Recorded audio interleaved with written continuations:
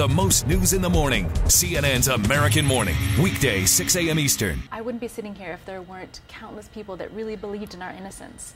I don't think there's any doubt in the world that that we didn't intend to go to Iran and that we would never do that, like risk our safety in that way and put our families through this, you know? President Ahmadinejad is here this week, and I know that you have wanted to try to get in touch with him. He was on with Larry King on Wednesday talking about whether or not Shannon Josh would ever get out. He said, that's in the hands of the judge. You know, I've made my appeal.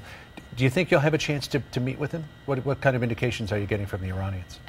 Yeah, well, I don't see why he wouldn't want to meet with us. You know, I've made it really, really clear that I have no animosity towards him or towards the government. I just want this to be resolved, and I want it to be finished. And I think that it would be a really good opportunity to you know, push this forward for us to meet each other. But I don't know if it's going to happen.